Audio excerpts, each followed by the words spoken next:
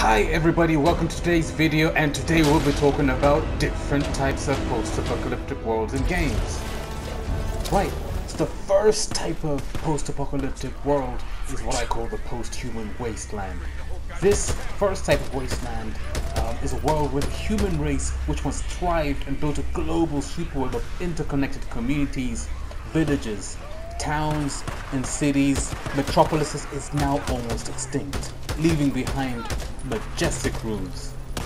Entire villages, towns, even cities remain vacant of humans, and plants, trees, plant life, as well as animals have reclaimed the world, and animals roam freely, and trees are now grow in what were once concrete jungles. Examples of such games include Days Gone, The Last of Us. The Last of Us, we have these beautiful post-human wasteland settings in these once metropolises become literal concrete jungles, as well as Generation Z. Now, the second type of post-apocalyptic world or post-apocalyptic wasteland is what I call the desert wasteland. This second type of wasteland is a scorching, arid, barren world with very little rainfall, very few water catchment areas. There's practically no rivers, lakes, seas, or oceans which have dried out due to some kind of global warming or atmospheric shift or shift in the temperature. As a result, humans living in this desert wasteland have been forced to survive by sheltering in enclosed or underground communities, underground villages, or in caves, crevasses, and ravines. Typically, there's very little plant life in desert wastelands, and there's very few animals that have been able to adapt and survive in this new kind of world.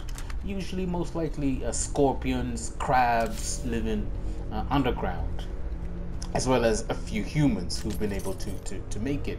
Examples of this type of wasteland are Mad Max and Rage. Now, the third type of post-apocalyptic world or a post-apocalyptic wasteland is what I call the nuclear winter wasteland. Now, this is a world that is just cold. It is arid, similar to a desert, but it's what I call a white desert. A world that is just frostbitten and full of snow, very little vegetation. All water is inaccessible or not usable, because the world is just blanketed by snow and blizzards and snowstorms. Examples of games set in a nuclear winter wasteland include Metro Exodus and Frostpunk. Now, another type of post-apocalyptic wasteland is what I call the irradiated wasteland. This is a world scarred by the damage of nuclear war or nuclear accidents, nuclear bombs. Most towns, cities, villages have been destroyed, by nuclear bombs, by nuclear accidents, maybe nuclear factories, nuclear electricity accidents have happened. As a result, these places typically remain vacant of people, and the world is littered with upright corpses of dead trees, as well as a lot of remnants of dead animals and maybe dead people. In an irradiated nuclear wasteland, most likely you'd find radiation in the environment, radiation in the water sources that have been left, and as a result, mutations in the plant life, mutations in the animal life, and possibly also mutations in people.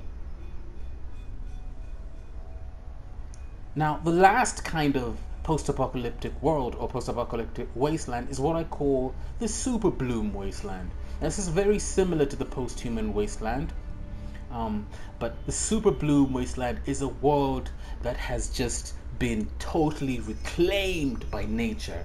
A beautiful world, a post-apocalyptic world that is dominated by trees and flowers and plant life and plant life, and typically also by animals which thrive in this ecosystem. So there you have it. Those are the main types of post-apocalyptic worlds or post-apocalyptic wastelands that we could find ourselves according to video games. Thank you very much.